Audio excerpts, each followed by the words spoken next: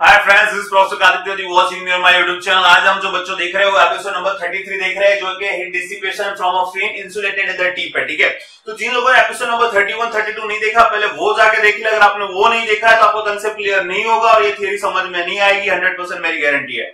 तो सबसे पहले एपिसोड नंबर 31 और एपिसोड नंबर 32 दो चीज देख ले, और वो देखने के बाद ही ये एपिसोड देखने की हिम्मत करना, वरना कुछ समझ में नहीं आएगा। So let's start episode number 33, heat dissipation from a fin which is insulated at the tip. तो अब क्या, वो insulated at the tip. Tip यानी क्या होता है, एंड पार्ट होता है। तो आप देख रहे हो बच्चों की ये फिन है, वॉल है, इसके साथ फिन अटैच किया हुआ है। टिप वाला पार्ट यानी लास्ट एंड वाला टाइप, वो क्या किया, उसने इंसुलेटेड किया, यानी जो एंड वाला पार्ट होगा वो इंसुलेटेड है, यानी वहां से कोई टाइप की हीट ट्रांसफर नहीं होगी, उसी का मतलब इंसुलेटेड होता है। ठीक है, तो आपने एंड पॉइंट पे इंसुलेशन लगा दिया है कि जहां पे कोई भी हीट ट्रांसफर नहीं होगी। ठीक है, तो अब यहाँ पे बाउंड्री कंडीशन लगाया, तो ये बाउंड्री कंडीशन मैंने ऑलरेडी एपिसोड नंबर 32 में समझाई है किस तरीके से आई है, तो मैं यहाँ पे सिर्फ लिख ही रहा हूं। आपको अगर समझना है तो एपिसोड नंबर 32 में देख लीजिए। Eight x equal to 0 theta equal to theta 0 boundary condition होगी, और eight x equal to l यानी यहाँ पे आ गए तो यहाँ पे dt बाई dx 0 आएगा। क्यों 0 आएगा बच्चों, क्योंकि eight x equal to l ये पार्ट है इंसुलेटेड है। अगर इंसुलेटेड है तो कोई टाइप का हीट ट्रांसफर नहीं होगा, तो q की वैल्यू क्या होगी, 0।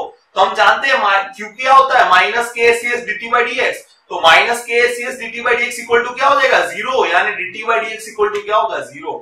That's why dt by dx equal to 0 at x equal to l। ठीक है, ये कहां से आया, ऑलरेडी मैंने एपिसोड नंबर 32 में समझाया हुआ है कि हमारे पास इक्वेशन है theta is equal to c1 e raised to mx plus c2 e raised to minus mx। इसमें आप at x equal to 0 theta equal to theta 0 लिखेंगे तो आपको ये चीज आएगी। एपिसोड नंबर 32 में ऑलरेडी हमने किया हुआ है। ठीक है, अब बच्चों ये दूसरी बाउंड्री कंडीशन है। अब ये देखो, हम लिख सकते हैं, हमें पता है थीटा इक्वल टू क्या है, c1 e raised to mx plus c2 e raised to minus mx है, पर थीटा की जगह पे तो हम क्या लिख सकते हैं, t माइनस t है। ठीक है, तो अब इसका मैं डिफरेंशिएशन करता हूं विद रिस्पेक्ट टू x, तो ये क्या हो जाएगा, dt by dx, ये कांस्टेंट यानी 0, e raised to mx का e raised to mx हो जाएगा, और mx है उसका m आ गया, यानी m c1 e raised to mx। इसी तरीके से e raised to minus mx का e raised to minus mx, minus m है वो आगे आ जाएगा, यानी हो जाएगा minus m c2 e raised to mx।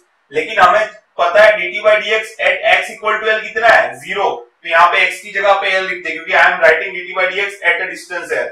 सो यहाँ पे x की जगह पे l, यहाँ पे भी x की जगह पे l, तो इस तरीके से लिख सकते हैं। ठीक है, अब बच्चों देखो यहाँ से और यहाँ से m कॉमन निकल रहा है, तो वो चला जाएगा, तो बचेगा क्या, बचेगा ये c1 e raised to ml minus c2 e raised to minus ml equal to 0। But we know that c2 equal to theta 0 minus c1 कहां से आया, तो ये इक्वेशन है अपने पास, बाउंड्री कंडीशन 1। जब आप डालते हो थीटा बराबर c1 e raised to mx plus c2 e raised to minus mx में ये, तो आपको ये मिलता है c1 plus c2 equal to theta 0। तो c2 की जगह पे मैं क्या लिख सकता हूं, यहाँ से थीटा 0 minus c1, तो यहाँ से ये चीज आई हुई है। ठीक है, तो अब यहाँ पे c2 है, वहां पे लिख दो थीटा 0 minus c1, तो मैंने यहाँ पे लिख दिया। अब ध्यान से देखिए, ये c1 e raised to ml है, और ये क्या है, c1 e raised to minus ml। तो यहाँ से आप क्या कर सकते हो, c1 कॉमन निकालो, तो यहाँ पे e raised to ml, और ये माइनस माइनस क्या रहेगा, e raised to minus ml is equal to, ये theta 0 e raised to minus ml है, जो आगे माइनस है उस साइड जाएगा तो प्लस हो जाएगा, theta 0 e raised to minus ml। ठीक है, तो आप क्या सब्जेक्ट बनाओ, c1 को, तो c1 को सब्जेक्ट बनाओगे तो आप ये इक्वेशन लिख सकते हैं। ठीक है, अब कुछ नहीं करना है, c1 की वैल्यू यहाँ पे डाल दो तो c2 मिल जाएगा, तो ये जो c1 की वैल्यू यहाँ पे डाल दो तो ये मिल गया c2। मैंने डायरेक्ट ये ढूंढा हुआ है, आप शांति से वीडियो को पॉज करें और अपने नोट में करके देखिए, आपको ये आंसर मिलेगा। ठीक है, सिंपल सॉल्यूशन है। अब क्या है बच्चों, ये क्या लिखा मैंने, कुछ नहीं है, ये क्या है, हम जानते हैं हमारे पास थीटा इक्वल टू क्या है, c1 e raised to mx plus c2 e raised to minus mx। तो कुछ नहीं करा, c1 की वैल्यू यहाँ पे डाली है into e raised to mx plus c2 की वैल्यू यहाँ पे डाली है और e raised to minus mx लिखा हुआ है। ठीक है, अब क्या करेंगे, चलो देखते हैं इसको। तो ये थीटा 0, ये थीटा 0, यहाँ पे दोनों चीज कॉमन निकलेगी, जो इसके नीचे आ जाएगी, यानी थीटा अपॉन थीटा 0 हो जाएगा। फिर ये माइनस ml और mx, तो इसको लिखा जाता है m into x minus l। ठीक है, इस दोनों का इसने समेशन किया हुआ है, प्लस यहाँ पे देखिए ml माइनस mx, तो m into l minus x, यानी इस दो चीज का इसने समेशन किया हुआ है, और दोनों में जो नीचे वाली चीज तो कॉमन थी, तो इस तरीके से आएगा e raised to ml plus e raised to minus ml। ठीक है बच्चों, अब क्या करते हैं, चलो अब मैंने कुछ नहीं किया, देखो ये चीज है, इस टर्म को मैंने पहले लिखा है, अब ये जो टर्म है उसको मैं क्या इस तरीके से लिख सकता हूं, अब करके देखिए माइनस साइन, तो यही टर्म आ जाएगा। ठीक है, तो मैंने इस दोनों का ऑर्डर बदल दिया, और यहाँ पे कुछ मैंने हरकत करी हुई है, तो आप देखो इसको अगर सोल्व करोगे तो ये टर्म्स खुद आ जाएगा, और नीचे वाला तो एज इट इज। अब मैंने क्या किया और क्यों किया मैं आपको समझा देता हूँ। ये आप देखो, इसको x बोलो तो e raised to x है, इसको देखो e raised to minus x है, तो आपको इक्वेशन पता है बच्चों, cos hyperbolic x equal to क्या होता है, e raised to x plus e raised to minus x by 2। तो मैं क्या कर रहा हूं, यहां पे भी बाय 2 कर रहा हूं और यहां पे भी बाय 2, तो देखो ये e raise to x plus e raise to minus x by 2, तो cos हाइपरबोलिक x, तो x क्या है m into L minus x. यहाँ पे देखो यहाँ पे भी बाई 2 कर सकता हूँ, यानी e raise to ml plus e raise to minus ml by 2, तो ये क्या हो जाएगा e raise to x plus e raise to ये हो जाएगा cos हाइपरबोलिक ml। ठीक है, तो यहाँ पे भी 2 से डिवाइड करो, यहाँ पे भी 2 से डिवाइड किया, तो cos हाइपरबोलिक का फॉर्मूला बन गया है। ठीक है, अब बच्चों थीटा की जगह पे मैं क्या लिख सकता हूँ t माइनस टी, और थीटा 0 0 की जगह पे क्या लिख सकता हूँ t 0 माइनस टी है। समझ में आ गया? तो इस तरीके से इक्वेशन है। अब इस आगे का हम डिराइव करते हैं। चलो let's solve that equation. So I am doing it over here.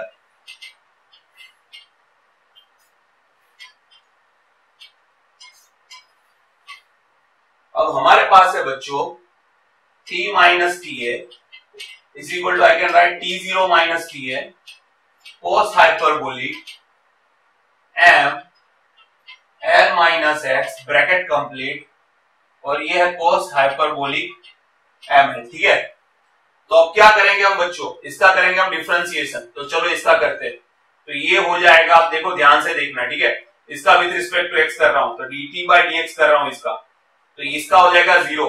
ये t 0 माइनस टी कांस्टेंट है तो एज इट इज रहेगा। ठीक है, अब cos हाइपरबोलिक का हो जाएगा sin हाइपरबोलिक, तो ये हो जाएगा sin hyperbolic m into L minus x bracket complete. अब इसका करता है अंदर, तो ये अंदर हो जाएगा ml माइनस mx, तो ml का तो 0 हो जाएगा कांस्टेंट है, माइनस mx का हो जाएगा माइनस m। ठीक है, और नीचे क्या आएगा, नीचे आएगा cos हाइपरबोलिक, क्योंकि उसका तो कुछ होगा नहीं, वो कांस्टेंट है इसलिए बाहर चला जाएगा। ठीक है, अब मुझे dt बाई dx चाहिए, वो चाहिए एट x इक्वल टू 0। ठीक है, तो यहाँ पे x इक्वल टू 0 डाल दो जहां पे भी है, तो ये होगा माइनस m, आगे ले लेता हूं t 0 माइनस टी। अब x इक्वल टू 0 डाल दो, तो ये क्या हो जाएगा sin हाइपरबोलिक ml हो जाएगा, और ये क्या है cos हाइपरबोलिक ml, तो sin hyperbolic upon cos hyperbolic ml क्या लिख सकता हूं, tan हाइपरबोलिक ml लिख सकता हूं। ठीक है, तो ये आ गया। तो हमें मैंने क्यों किया, क्योंकि आप जानते हैं heat transfer at the base of fin का इक्वेशन है माइनस के C S dt by dx at the base x equal to 0, तो dt by dx at the base x equal to 0 का हमारे पास ऑलरेडी वैल्यू है,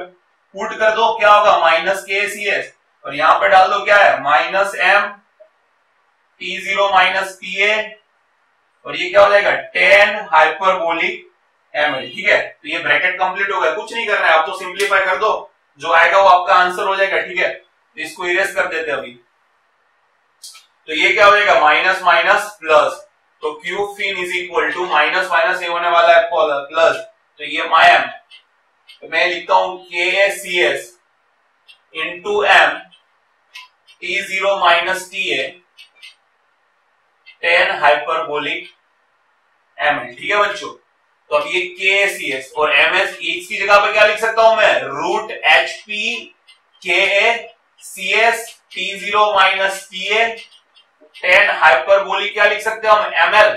तो अब देखो यहाँ पे रूट के सी एस, एक रूट के सी एस यहाँ पे कैंसिल हो जाएगा, तो ये क्या बचेगा रूट एच पी के ए C S T 0 minus T A tan hyperbolic ml हो जाएगा। समझ में आ रहा है बच्चों, कुछ नहीं किया, एक के सी एस इसको रूट के सी एस इंटू रूट के सी एस लिख सकता हूं, तो एक रूट के सी एस इसके साथ कैंसिल होगा, तो इस तरीके से रूट एच पी के सी एस आएगा। तो ये जो बच्चों हीट ट्रांसफर फॉर फिन है which is insulated team. I hope video पसंद आया होगा, लाइक करें, शेयर करो, सब्सक्राइब करें। Have a nice day, bye bye.